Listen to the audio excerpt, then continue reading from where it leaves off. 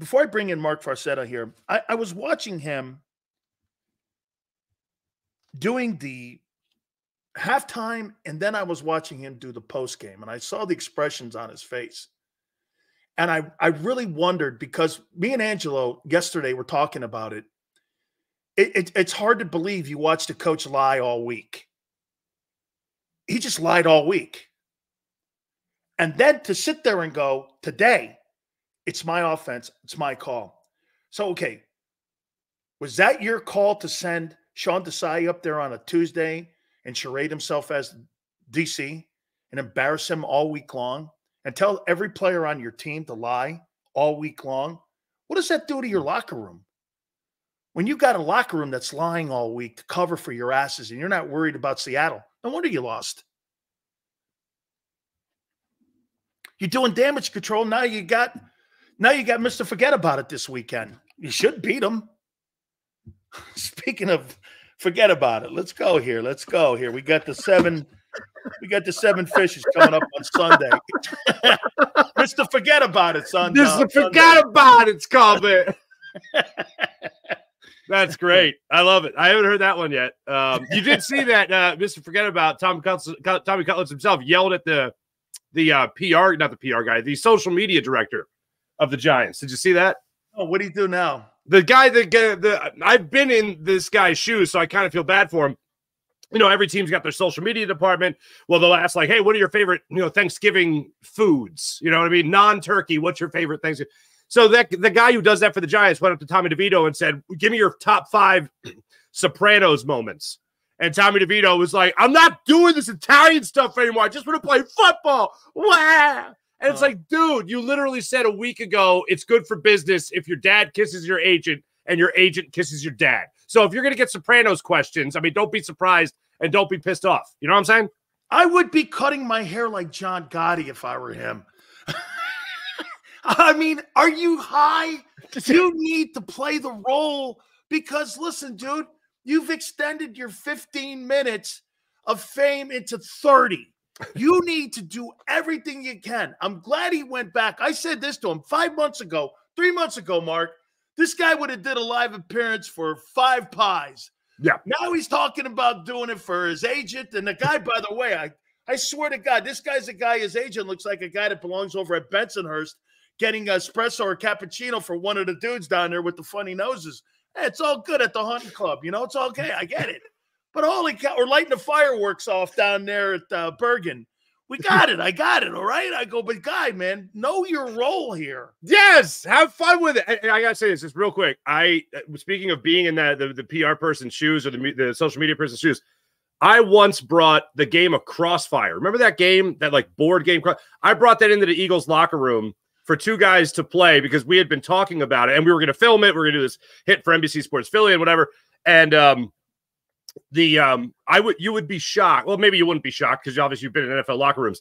The excitement on the 2017-2018 Eagles faces when I brought Crossfire into they started like really going at it, spraying little metal balls all over the place. The PR team came over to me and were like, "Look, this is a place of business. You can't be doing this." And Jordan Mailata was as happy as a kid on Christmas to see that thing. I don't know if that was huge in Australia or New Zealand or whatever the hell, but man, I wouldn't say I got yelled at, but I got reprimanded because this is a place of business. We can't continue to play games like this. Now all they do is play games, unfortunately.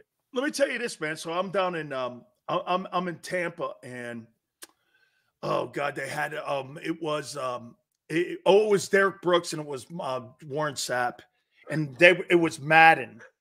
And Warren Sapp comes up to me and I go, "What's the matter?" He goes, "Just son of a." I go, "What's the matter?" He goes, 88 rating. Are you crazy? 88 rating? I'm at least a 91. I'm like, Warren, I mean, what are you talking about? He goes, "They rated me 88-1. I'm like, the Madden people did? He goes, "Dude, are you kidding me? 88-1 puts me in a pile with a bunch of nobodies." And I'm going like, God, these guys got really bent over this stuff, man. I mean, I think they'd be shocked how many great gamers there are in NFL locker rooms. Yeah. Oh, absolutely. I mean, NFL, NBA, Yes. There was a story with the Phillies a couple of years ago where Carlos Santana went and put a baseball bat through a TV and a PlayStation because guys were playing it in the clubhouse. And you know what's really funny? Every football player I have ever spoken to always remembers their lowest Madden rating ever. And usually what they say is, man, I don't pay attention to that. I don't pay attention to that. And I'll be like, oh, yeah. And they'll be like, what's your lowest rating? And they're like, I don't care. 72. Like they just every single time. All right, Mark. Here, I'm not going to pollute the question, and I'm not going to lead Your Honor, and I'm not going to lead the witness here to anything here. I've watched your face. I thought I saw you with a kind of a pretty stunned on what you saw with Seattle, and I think you had organization questions. I think you had all kinds of stuff. Get this. I don't even want to talk about Seattle.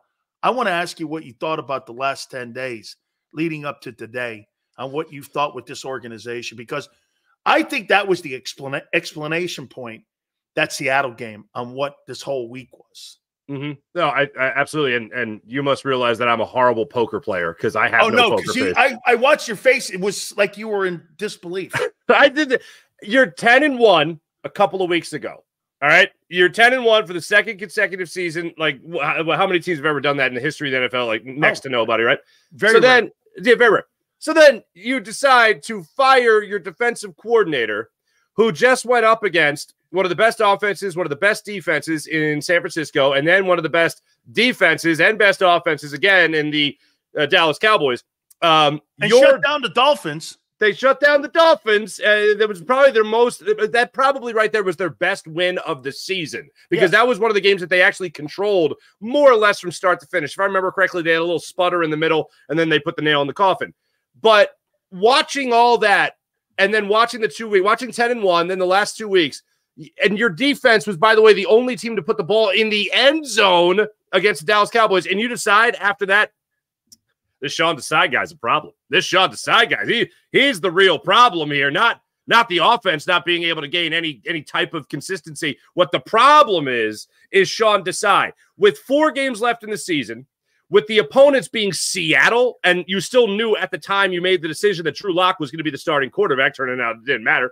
And then you got, Mr. Forget About It twice on the schedule, and Jonathan Gannon's Arizona Cardinals. And you mean to tell me that you couldn't have had any bit of a, rallying cry or improvement in the last 4 games of the season? You had to make the change right then and there. That, look, regardless of Matt Patricia being far more experienced and, yes, will most likely do a better job, we knew that going into the season that he was most likely going to do a better job if he was hired as your defense coordinator than Sean Desai. And you make this decision now, it shows one thing and it sends a horrible message.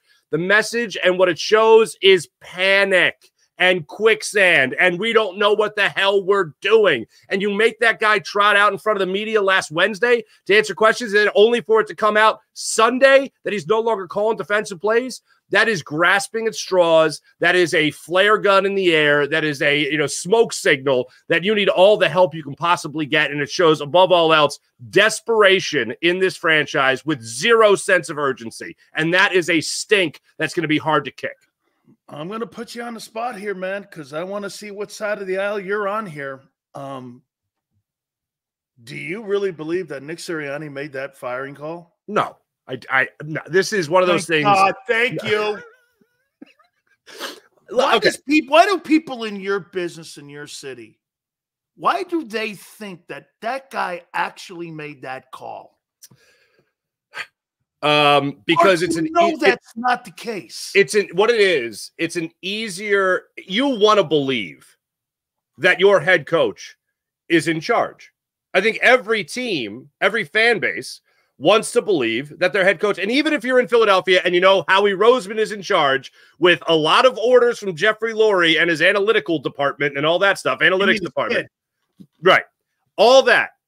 If you want to tell me that most fan bases don't want to at least believe that their head coach is in charge, I think that's an absolute lie. But in Philadelphia, Howie Roseman and a lot of Jeffrey Lurie, they are in charge of what happens with the Philadelphia Eagles. And one of the reasons Nick Sirianni got his job, and I'm a Nick Sirianni fan, I think he's done a great job over the last 2 years. What's happened most recently, it's inexcusable. Your offense obviously needs a swift kick in the old behind, but Brian Johnson has what I call the Hurts protection plan.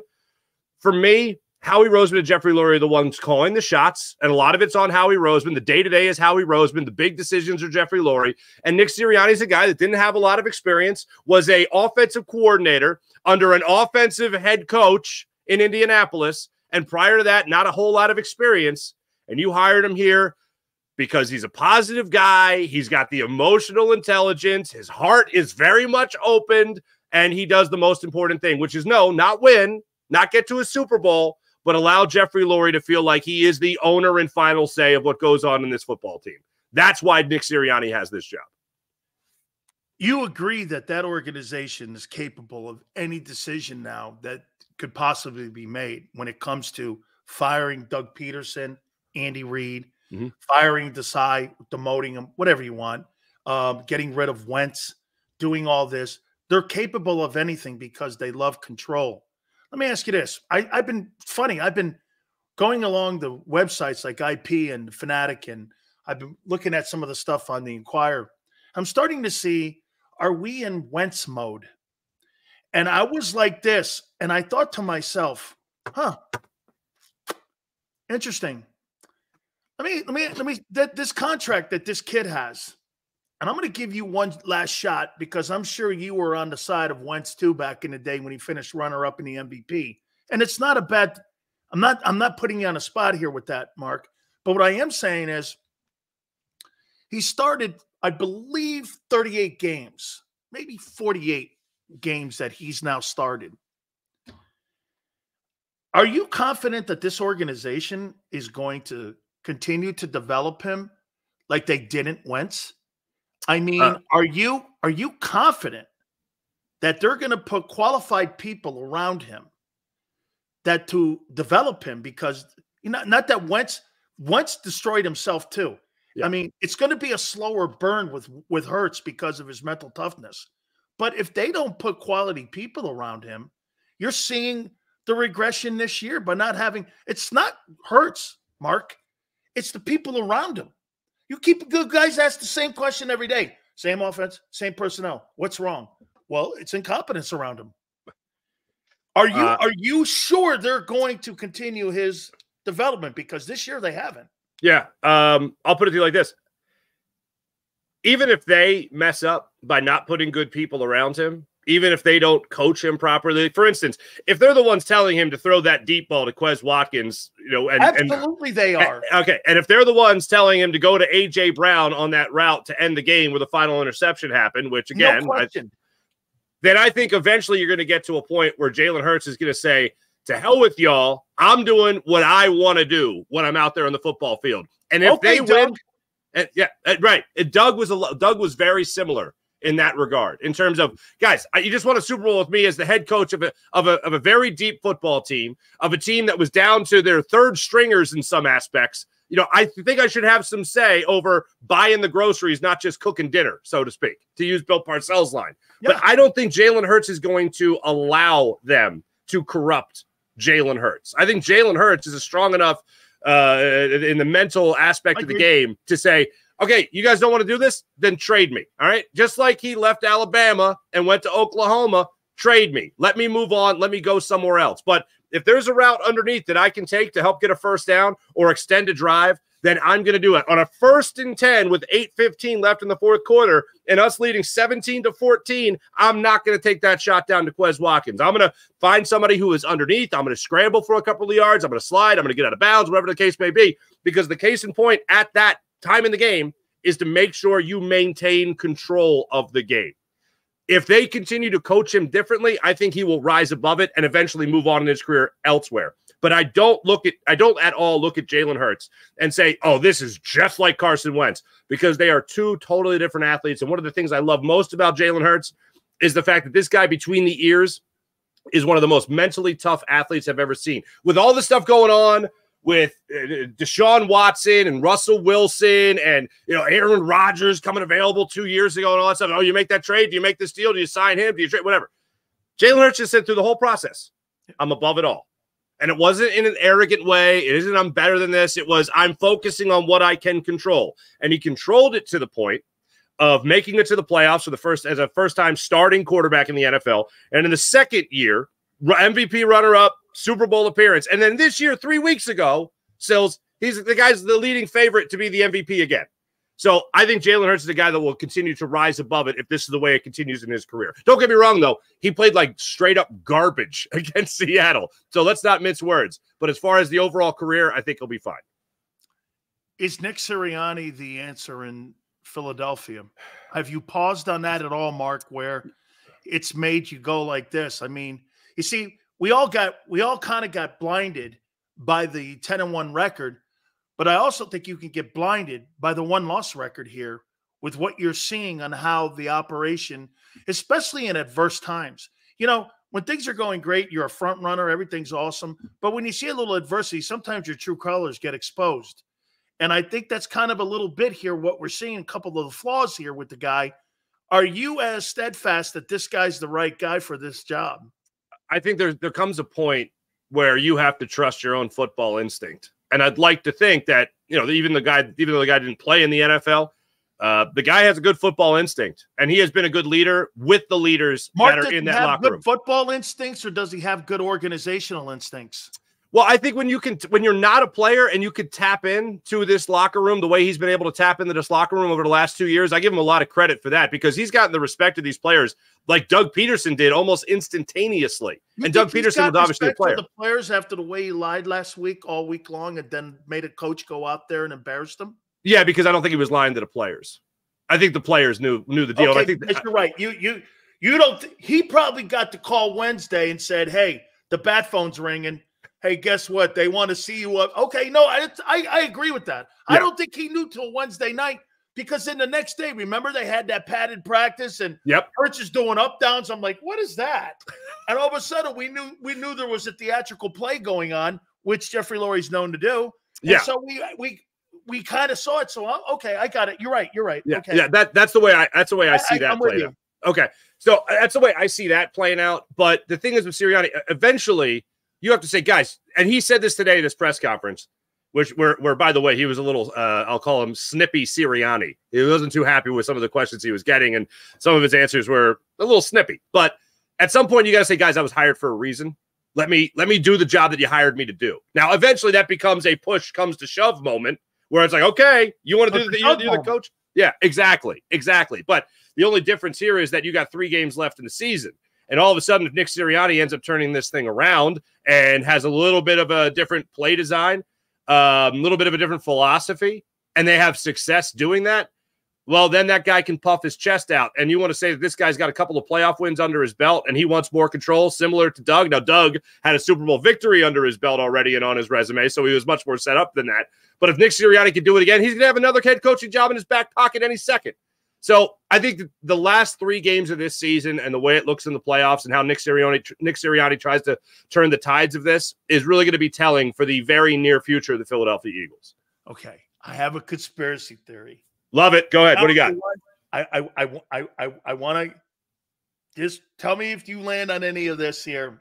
So you put an experienced, whatever you think of Patricia. The guy's got a couple Super Bowl rings and he's been with Belichick. So, I mean, you would assume, and by the way, I think he's kind of put in there also because he is known for this, press cover and design cover. He's a guy that does disguise coverages, which has always been something that they've done up in New England. Okay, follow me here. If this thing goes a little bumpier offensively in the play calling, does Nick take over and then hire Frank as a consultant, and then they go into the playoffs with Frank Reich, who Jalen Hurts loves because of Phillip Rivers?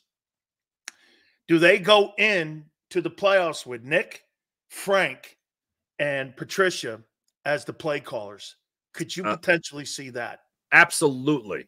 And it's funny you say that, because I had this very similar parallel conspiracy theory to yours. Sean Desai, Jonathan Gannon. Okay? Sean Desai, Jonathan Gannon. What do those 2 guys have in common? Not a lot of experience before being a defensive coordinator of the Philadelphia Eagles. So Nick Sirianni might have felt like he had to oversee, be a little bit more involved, a little bit involved with the defense under 2 very inexperienced defensive coordinators. Also, Shane Steichen turns out to be a pretty damn good offensive mind. So if you're saying that Shane Steichen's a better offensive mind or play caller than Nick Sirianni, that's not exactly the biggest slap in the face to Nick Sirianni, okay? So he doesn't feel now with Matt Patricia as the defensive coordinator that he's got to hover over that and have any responsibility for that. That's all on Matt's plate. So now that gives him more time to focus on the offense. He's got the most trustworthy defensive coordinator he's ever had while being here in Philadelphia, and he's got an offensive play caller that has obviously been struggling. The red carpet is rolled out for Nick Sirianni to take over the play calling right now. He has never been in a better position as the head coach of the Eagles, as an offensive-minded head coach, to take over play calling responsibilities. And yes, if you want to roll out that red carpet for Frank Reich, you rolled out the red carpet for Vic Fangio last year as a consultant. Where's that same red carpet for Frank Reich? Because it should be there, because this offense needs a kick in the ass. And I think Frank Reich would be the perfect guy to come in here and say, Jalen, let's party, man. We know what we can do here. I know what you're capable of. Let's play to your strengths, and let's go at it for the rest of this season and into the playoffs. Here's why I went here. And I've told you the story. Frank's been on numerous times, and he said the story that Jeffrey Lurie called him with a reference on Sirianni. And this was all during the whole Carson Wentz trade to Indianapolis with Chris Ballard, and all those guys were on the phone. Then Howie got on the phone and all this and that. And I'm thinking, okay, so Jeffrey Lurie loves Frank. Now, I looked at it this way, and I went, you know, when they hired Sean Desai this past summer, they never bought into him because 2 weeks later, they hired a babysitter and Matt Patricia. So, I mean, think about it, Mark. They never bought into him from day one. They hired a babysitter. Mm-hmm. I mean, that's not how you traditionally do it. Because how many times you and I were going, what's his job? I mean, he's special assistant to the guy who's the guy, and he's the head coach. Right. He does he get coffee? What is he? Who's he answering to? No, he's my guy. Oh, okay. What's his title? You don't have one. What? I mean, we're going like, what's his gig? Senior advisor to the regional manager or something? Yeah. Senior advisor to the head coach and the Goomba. I don't know. I was like, okay. So this is why I'm going here with this, that you're right. They brought Fangio in. I think Fangio was in the building, though, from the beginning of the summer last year when he was in the building. But Frank knows the building. Frank worked in the building. He knows. And by the way, what makes it even more of a plug-in, he knows how the analytics department runs, and he knows how the entire operation runs. So it wouldn't be an awkward hire. And Jalen, he said it a million times. The guy I watch all the time is Phillip Rivers' film. He talks once a month with him on reading defenses. And guess who his offensive coordinator was? Frank Reich. And who was the wide receiver coach in San Diego? It was Nick Sirianni. So, I mean, it just seems it's trending that way. Yeah, and like I said, I would roll out that red carpet in a heartbeat, because I know you talk about the Eagles, and up until 3 weeks ago, they were averaging, I think it was 1/10 of a point more than what they were scoring under Shane Steichen a year ago. You were talking about one of the best offenses in the NFL. But this is where I always say, I don't know if I've told you this before, but one of the things I live by is, man, yeah, numbers never lie, but they sure as hell can deceive. And you can't tell me that you watch this Eagles offense and you saw the same fluidity, you saw the same explosiveness that you saw in maybe the last 2 seasons, especially last season, because I haven't seen that at all. And now you have better weapons when Dallas Goedert's healthy. You obviously have A.J. Brown, Devontae Smith, DeAndre Swift, who should be an explosion out of the backfield, whether running or catching a pass. And they rarely ever use that. And here's what was so annoying to me. We're all having career years too. Right. Well, okay. Case in point. Then why aren't you winning these games? Why aren't you even putting up a fight in these games? You just went up against one of the worst defenses in all the land in the Seattle Seahawks. And you mean to tell me you could have put up more than 17 points? Marcus Mariota might have been able to put up more than 17 points, and that ain't a brag. That's just how bad the Seattle Seahawks are. Beat you.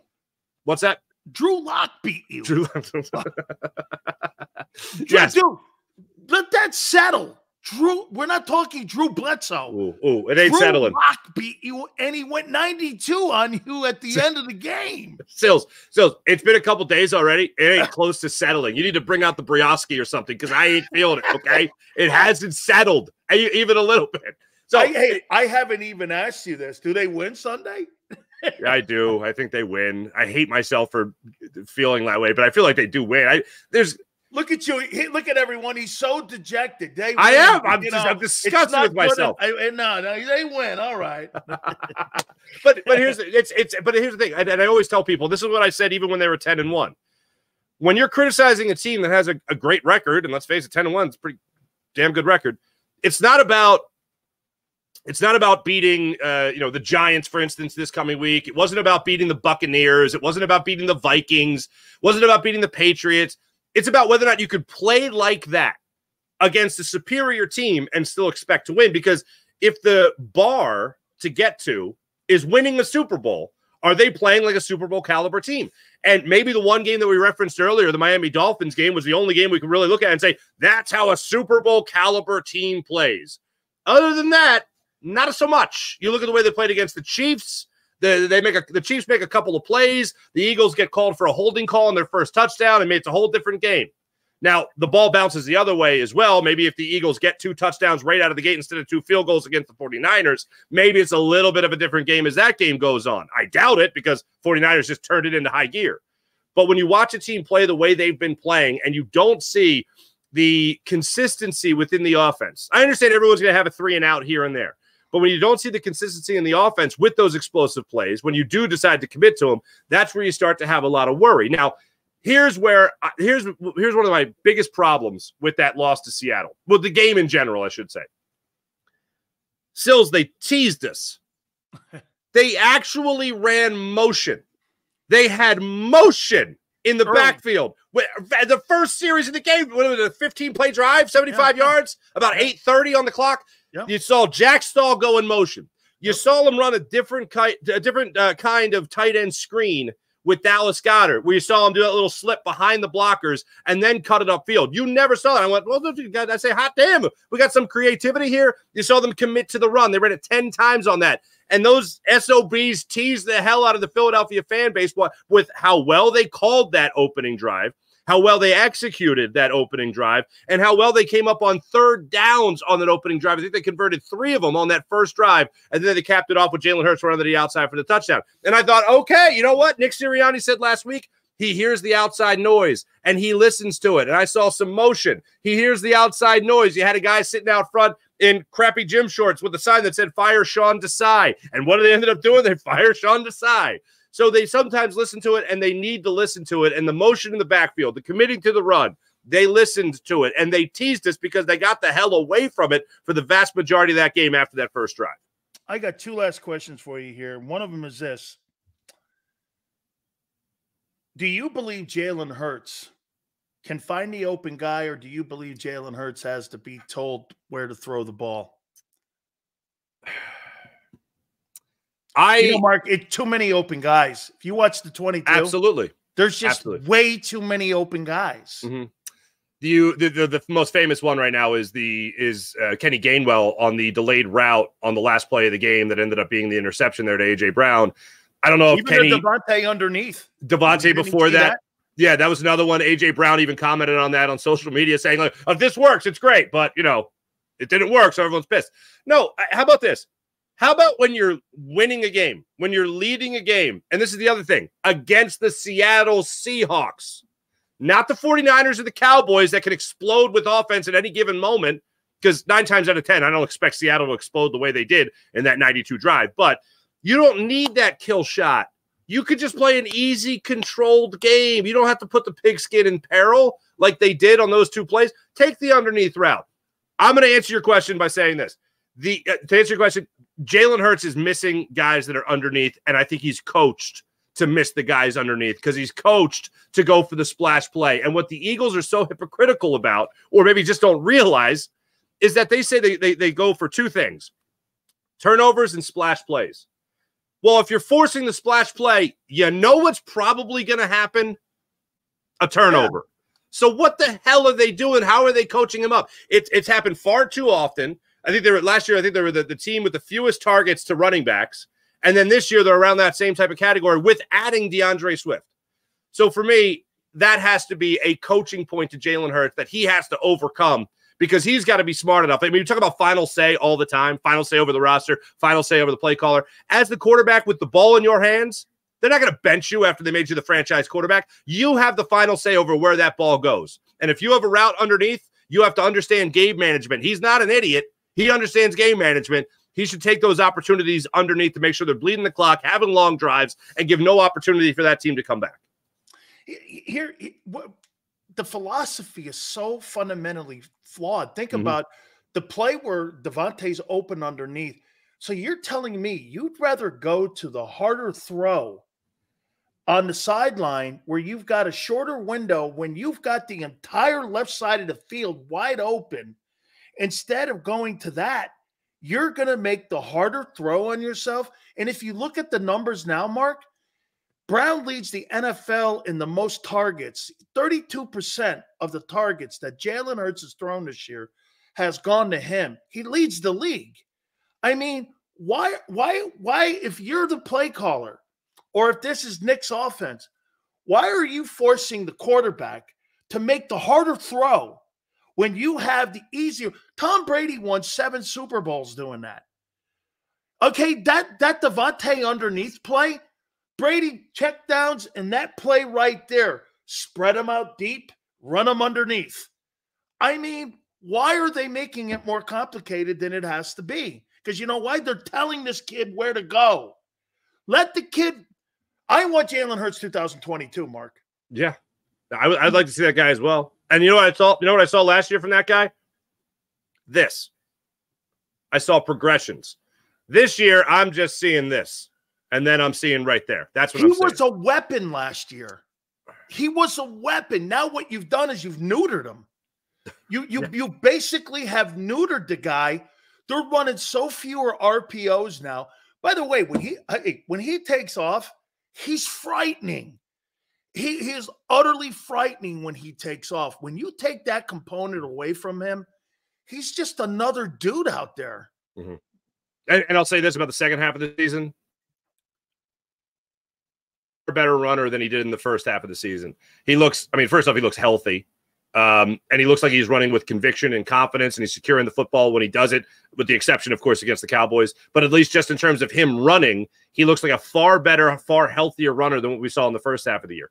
I mean, talking about neutering, I mean, the Eagles, they've neutered Jalen Hurts, and now they've also neutered Sean Desai. So I don't know what their plan is by the end of the year. It's just funny that the Eagles are playing like they have no balls right now, and they absolutely need that. Hey, wait a minute. If this is not dysfunction on the way out the door, so let me get this right. Sean Desai is still the D coordinator, but he's not the play caller. But Matt Patricia is now the play caller, but he's not designated as the D coordinator. Desai's still in the building getting coffee for everyone, and Patricia's on the sideline making calls with the pencil in his ear. Is that right? That's you got it down pretty good there, my friend. You got it down pretty good. Okay, you nailed it. 7 fishes on Sunday. What's that? What's the 7 fishes on Sunday? Okay. All right. I just made the menu and I sent it to my pops because, as I've told you before, it's the first time I'm hosting in my new place. So, all right, we're gonna go with chopino, clams, mussels, little cod spread about. Going to be fantastic. Little shrimp, little scallops, little calamari. I'm going to do a calamari in gravy or a gadlamad in gravy. So I'm going to make that in the marinara. And then you like it in the marinara sauce? That's so. I love that. Fried calamari. That's white guys eat that. Italian guys don't eat fried calamari. We eat galamad in marinara sauce. Galamad, yeah. Leave the rest of the Medigans. And nobody's doing here, man. Fried calamaris. I make a tuna crostini. Wow, ooh, fantastic! Nice. Oh yeah. I'm gonna do fried tilapia sliders for the kids. Okay, those are good. And as a entree, it was my wife's idea. I got to give her credit. Cod piccata over fresh made linguine. Oh, boom. Angel hair. I'm gonna make a linguine. Okay. I made a pasta board a couple of years ago. Nice. A 2 foot by 4 foot maple pasta board. I get it. Yes, sir. Oh, And I can't wait. I I haven't floured up already. All floured up. I gotta clean it. Since I moved, it's been in the garage, so I gotta clean it first. Then I gotta put down the what's it called, butcher block wax, and then the roller and the whole thing. Yeah. So we're gonna have bacala. You mentioned that before. Do you buy the cardboard salted bacala and then soak that, or do you buy like the good? Oh, I buy the fresh. But yeah, okay. Ain't nothing in a box coming in the Big Sil's house. That we don't eat box fish. Now that ain't working for me. All right. I'm a massive scungeel guy. Okay, so I love scungeel, and I'm gonna have the galamad marinara like you'd like it. I'm also gonna have stuffed artichokes, but that's on the side with my lobster stuffed. I'm gonna have steamers. We have a really great way also of making the casino. We're also going to have like little galamad like steaks also over a sauce. They're like little tiny steaks. You can get them like that too. They're like that little big. Oh my God. We'll have mussels, and I'll have an angel hair with our tremendous sauce, and I'll have all of this around us. And my God Almighty, my mouth is watering now, man, because I love that thing. Is that not like your favorite eat? I love Thanksgiving. Oh, yeah. But dude, that Friday night, my entire life. And by the way, we'll probably make some gabardines. And we'll do that stuff too. We'll make some gabardines and such like that. You know what we used to do when I was younger with my grandma? So my grandma didn't have a big cutting board back in the day, so we would get like a bed sheet. This is where my grandmother slept. And so we would put the blood sheet on. We'd get the powder. We'd make the gabardines out of the churner, right? We'd make them homemade gabardines. We would roll them on the bed, and we would dry them in the. Oh my God! This thing is. You got to remember something. My folks didn't speak English until they spoke 50% English, and they spoke like American Sicilian dialect. Okay. Yeah, because they were. This is like a real big. I grew up in a really big time Guinea house.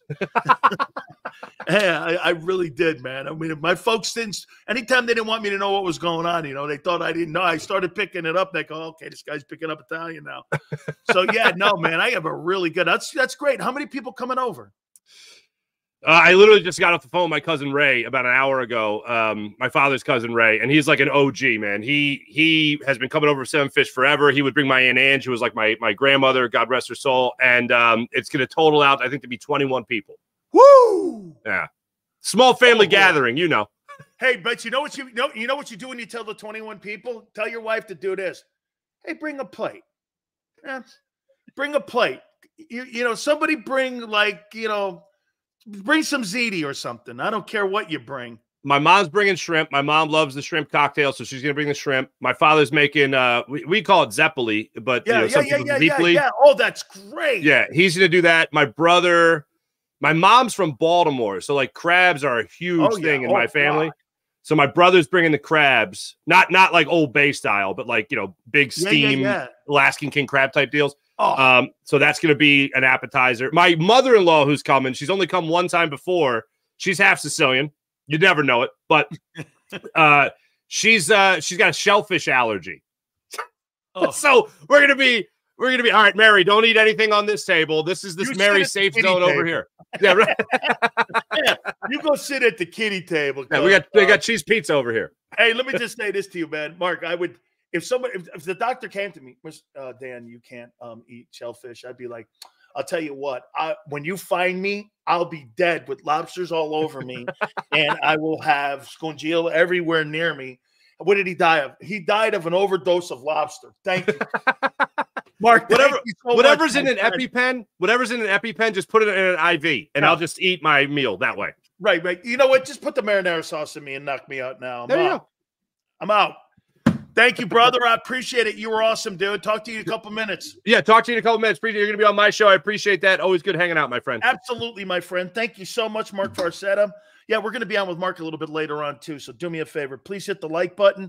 Keep it here on the National Football Show. Eat chicken wings, buy Hooters things. Christmas is near. Shop, have a beer. Christmas shopping shouldn't be hard. Give your friends a Hooters gift card. This year, stuff their stockings and yours too with a one-size-fits-all gift card. Buy a $25 Hooters gift card and receive a $5 Santa's bonus card. Make it Hooters for the holidays. Eat chicken wings, buy Hooters things. Christmas is near, gift cards are here. Good at Hooters everywhere now. Hooters gifts are always favored.